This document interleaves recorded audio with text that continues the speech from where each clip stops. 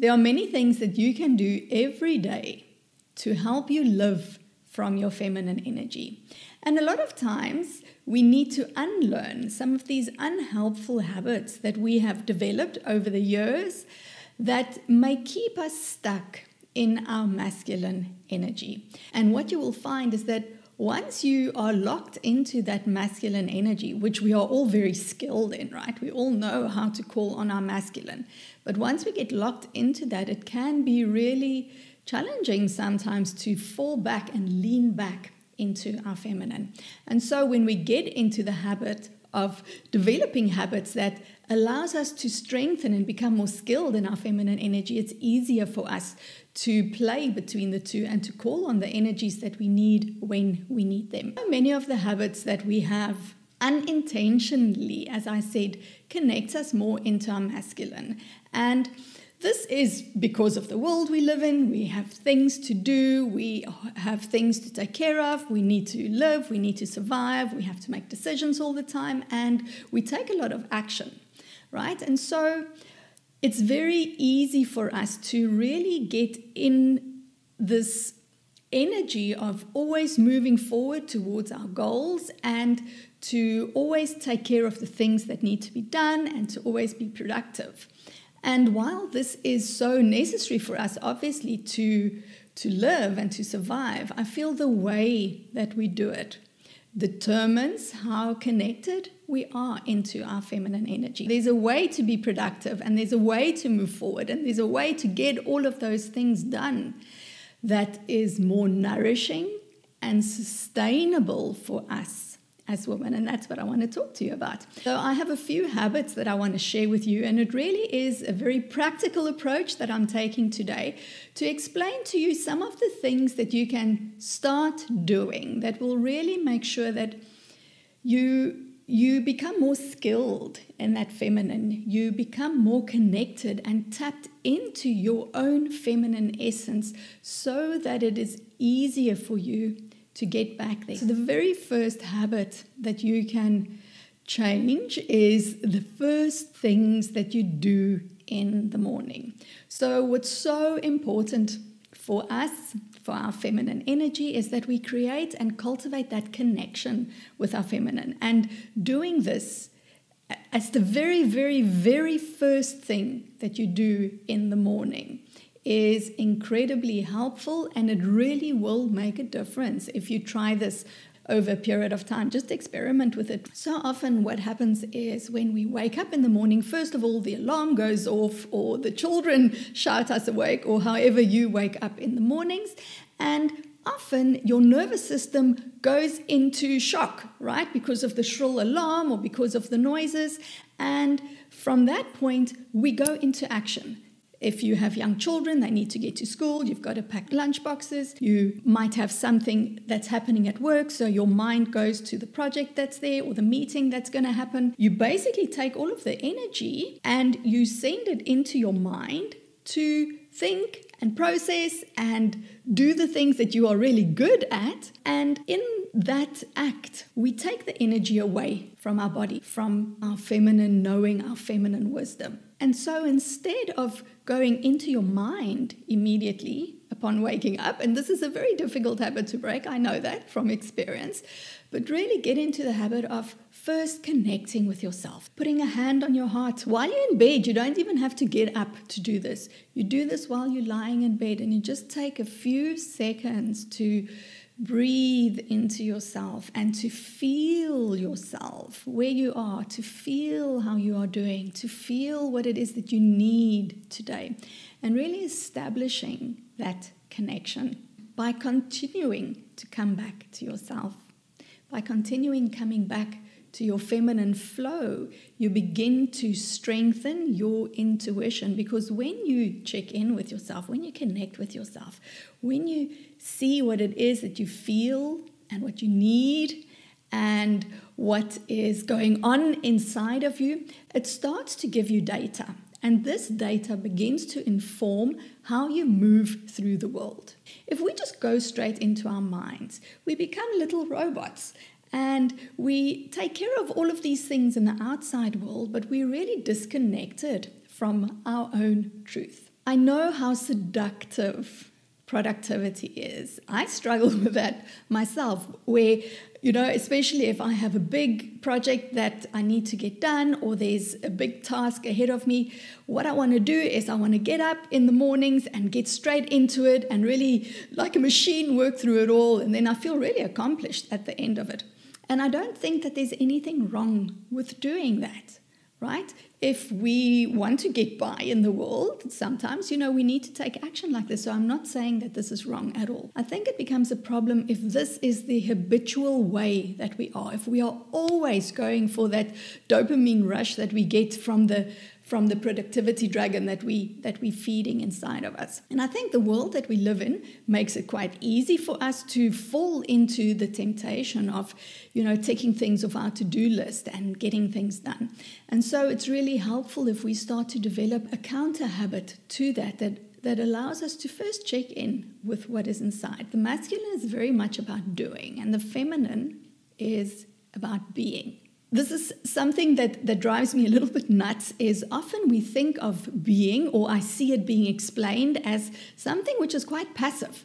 Like the masculine is doing and it's action, and the feminine is like, it's being. It's like being passive. And this is not how I see being at all. I see being as the act, because it's still an act, even if it's not an outward doing act. It's an act of being with what is here. It's an act of being with what is true, and it's an act of opening up and being with the information that's available to you so that can inform you. That's what it entails to be a sovereign, embodied woman who lives from her divine feminine power, is you use your own internal data to guide you, to inform you, and to help you move through the world in a way that honors who you are. This kind of self-empowerment, where you are living from your own internal guidance, it affects everything in your life. It affects all of the relationships. The way that you relate to other people changes. The way that people relate to you changes, because people will always bounce off what we are unconsciously feeding to them. Our unconscious picks up all of this information all the time from other people when we engage with other people. And so the signals that you are sending off in terms of your own anchoredness in your own internal power source, that gets picked up by the people around you. And this is why connecting with yourself, connecting with your feminine core, is such a very helpful habit to have. The second habit is related to this in a way, and this is to learn the art of slowing down. Again, we are so used to pushing forward and to getting things done and to being in this linear timeline concept.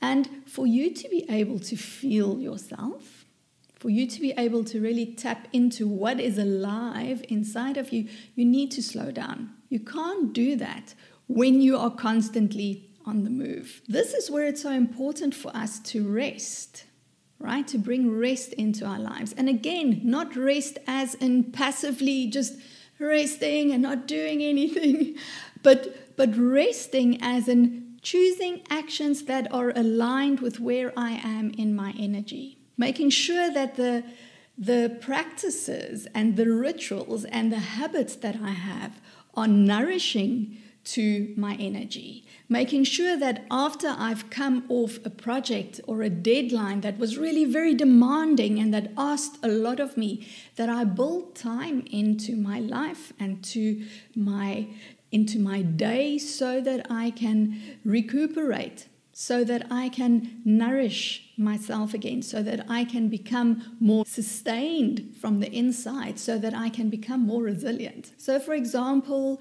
it's so helpful for us as women in terms of our menstrual cycle to, when we slow down, we can really begin to check how are we feeling in the different phases, the 4 phases of our menstrual cycle, and really starting to choose activities that will benefit from our energy levels at this time. Of course, you can do whatever you want at any stage of your cycle, but it's more powerful for us if we align our energy and our actions and then live in that way out into the world. When you have regular practices like walking or even working out, bring some slowness into that. Instead of just going for the burn, focus on what is happening internally. What is my experience of this? How am I feeling? What does my body need right now? When we start practicing the habit of slowness, it sensitizes us to our bodies, because so often we don't feel our bodies. Think about how often does it happen that you sit at your desk, busy doing something, and you need to go to the bathroom, and you push it to the side. So you force yourself to ignore what happens in your body, and then after a while, you don't even feel that you need to go to the bathroom until it's almost too late. And this is what we do. We learn to numb ourselves to the feelings and the sensations in the body. And when we slow down, it's a deliberate act of coming back into the body. It's a deliberate act of learning to savor life again. The experiences in life, using our senses, you can't do that on double speed. When we slow down is when we can really dip into the fullness of that experience. This act of slowing down and really taking your time to dip into your inner world is so underestimated. It is such a powerful, very, very powerful habit that will help you to connect to your feminine energy. And then another habit, which I think you'll find particularly helpful, is to change your underwear. Right? So stop reaching for those panties with the holes in, and you know which ones it is that I'm talking about. There's a study that was done by Northwestern University, and in this study what they did is they split the participants into a group that wore white lab coats and into another group that just wore their street clothes. And they gave them different tasks to do. And at the end of the experiment, the people wearing the lab coats had 50% less errors in the tasks that they had to execute than the people who wore the normal street clothes. And the conclusion that they reached was that the things that we wear affects our energy. It affects the way that we show up, and it affects the way that we perceive ourselves, which influences our results. It has a direct effect on our results in the world and the things that we do and the way that we move through the world. And there's a term for this. It's called enclothed cognition. All right, so coming back to our underwear then. The reason that I say we have to change our underwear, it's not for someone else. You're doing it for you. It's not to show someone else. It's simply so that your energy and who you are being and how you feel about yourself shifts. You can imagine if you are wearing all washed out undies that have holes in and the elastic is gone, how would you feel if you have that under your clothes? How would you behave? How would you move? How would you react in the world? Versus if you were wearing something that made you feel good, something that fitted well, and something that makes you feel pretty, or it makes you feel sexy, or it makes you feel playful. All right, it is going to affect the way that you behave. It is going to affect your energy. And remember, the world is a mirror, so everything that we put out, we get that back. And so whatever the energy is that we hold unconsciously, we don't do this on a conscious level. The energy that we hold unconsciously is going to be sent out into the world, and we're going to get feedback from everyone interacting with our energy based on the energy that we are sending out. And this is just a very, very small and simple little trick and habit that you can get into, that you can use to really connect to your feminine energy, to connect to that truth of your essence. And then the final habit that I'm going to share with you in this episode today is to move your hips. We are so sedentary. We sit a lot of the time, and then when we do move, it usually is with a certain goal in mind, like to get from point A to point B, or to do something specific. So we usually have a goal at the end of that.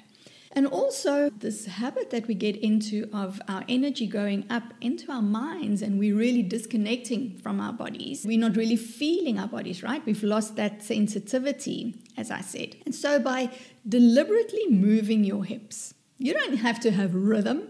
It doesn't have to look good. Nobody's going to see you do this. This is a practice, again, that you do for yourself. When you deliberately move your hips, it brings your energy and your awareness back down into your body. Our brains are amazing. It's always going to send the energy where it's needed. So if you are always constantly up here, your energy is always constantly up here. If you bring your awareness and your attention down into your hips, into your lower body, this is the sacred seat of our feminine power. Guess where your energy is going to go. So begin to use these tools that we already have available to us, the way that our brain already works. Use that to your advantage. And so by constantly bringing your awareness down, you're starting to build new pathways. If you do something consistently over a period of time, it becomes a habit. You don't have to do this where anybody sees you simply moving while you're brushing your teeth in the morning or while you're in the shower or just before you go to bed at night. Simply by moving your hips in a figure 8 or wiggling them from side to side, what you're doing is you bringing that awareness and that intention down into your body. This will allow you to start to become more sensitive, right? Because you're starting to feel your body. Doing it once is not going to do anything. These practices, everything that I'm sharing with you, all of these habits are habits. They are things that we need to do consistently over a period of time, and then we will start to see the benefits. But I bet if you are going to put some very nice undies on, you'll feel the effects of that immediately. So I really hope that you found this episode helpful and insightful, and I would love to know from you in the comments below, which habits of these are you already practicing and which ones are you going to start with if they haven't been on your radar before. So thank you so much for tuning in, and I will see you in the next one.